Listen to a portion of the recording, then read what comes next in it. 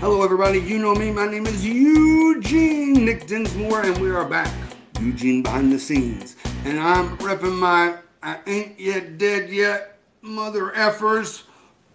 Well, I can't know what side I'm on. From the Nature Boy Ric Flair. Woo! This t-shirt I think he came out with a few years ago, and I think he had a little health scare. And everybody thought Ric Flair, this might be the end of the Nature Boy.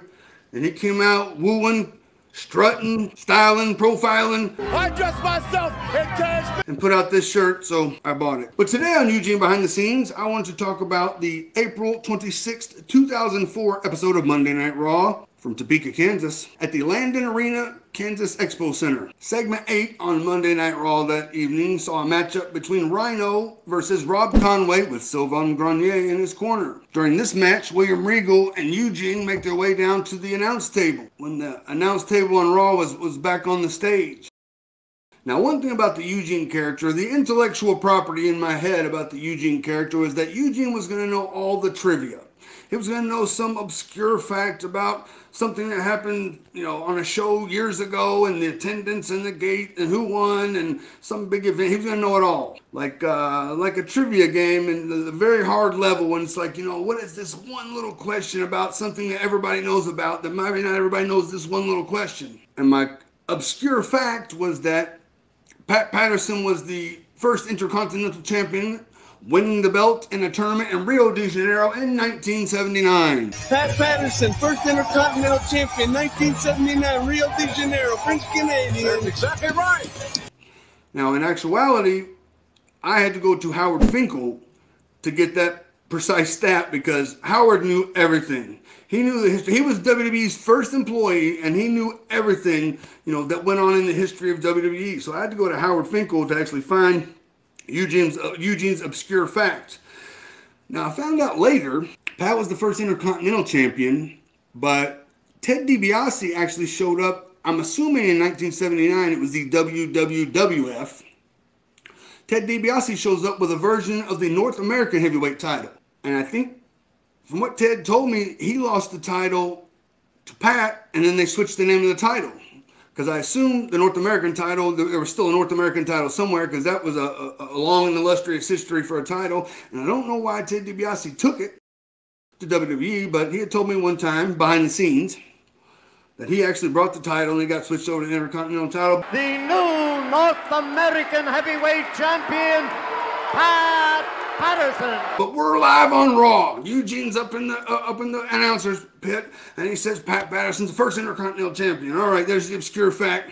Eugene then begins to play around and whatnot as Rhyno and Rob Conway are wrestling. Eugene then makes his way down to the pyro booth. Whoever that guy is, Eugene never met a man he didn't lick.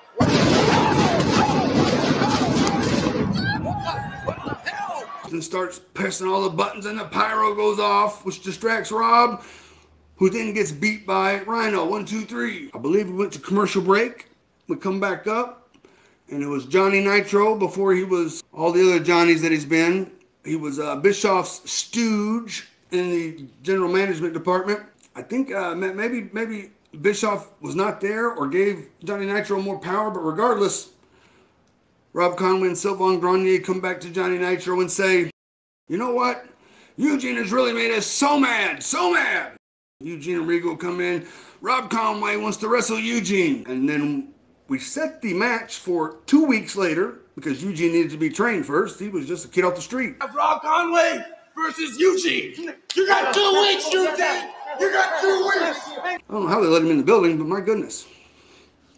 So the match was set that night for Eugene's first match, which would happen in 2 weeks' time. One little behind-the-scene things. I remember, I believe it was Rob and Sly and I were traveling with Johnny Nitro. And this was back before they started making us wear like a lot of business casual wear to travel around in. And we could wear stuff like to the gym and then go straight to the show, and you're wearing gym clothes and nobody really cared. We get out the car and everybody's getting their bags out. We're in the parking lot to the arena.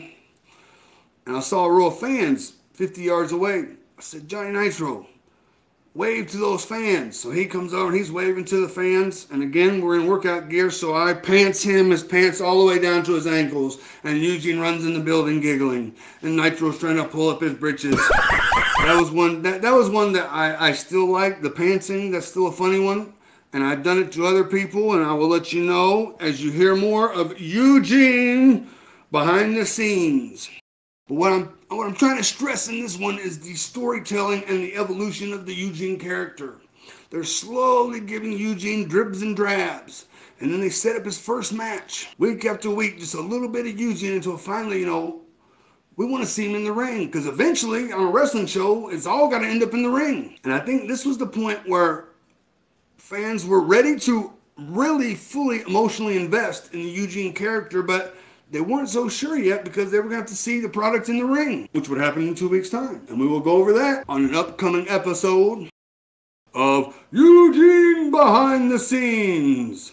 Until that, I ain't dead yet, mother effers. If you haven't seen my previous episodes detailing the evolution of the Eugene character, please feel free to check them out here.